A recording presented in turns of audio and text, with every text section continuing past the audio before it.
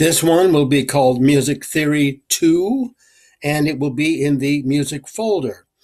Now, before I begin reading this, what we're going to do, first of all, we'll be seeing pages. Sometimes you'll actually have to look at the page. Sometimes you will not, because, pardon me, because it is something that I will read to you. You don't need to look at. But on some pages, you will need to look at it because I have important illustrations and I will point to what you are going to be looking at and why you're going to be looking at it. So some of this you will have to see, some of it you will not have to see.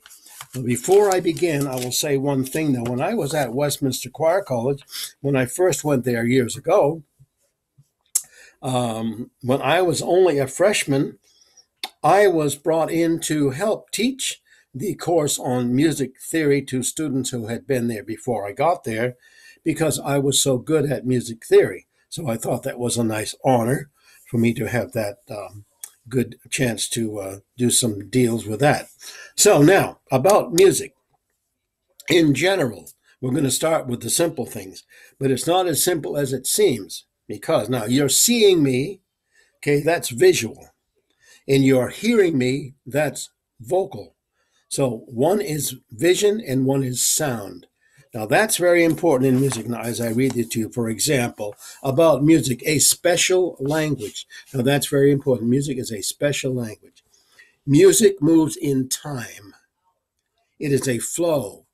It is something that you hear. It is performed. It has to be brought into time by players and singers. So it has a special language. The language have to show a way to show the flow in time. So in the language, you are turning something that is in time into something that is in space.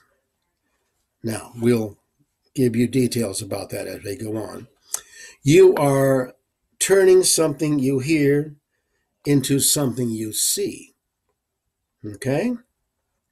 That is what you see on a page of music. Okay? You are turning something you hear into something you see. That's what a composer does. What he hears in his mind, he's writing on a piece of paper. Now, the performer does the reverse. He or she takes what they see and turns it into something that you hear, like a player on the piano.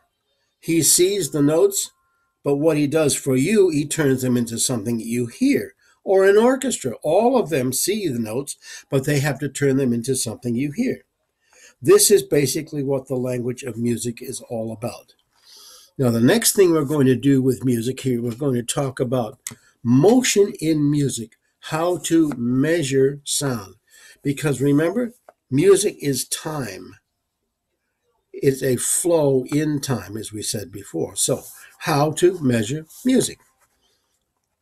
There are two basic kinds of motion in music. Now, this is very important. Number one, moving forward in time from past to future. And within that is, and how fast or how slow you move from the past to the future. The second part is moving up and down from high to low and low to high. And the relationship between more than one sound at a time.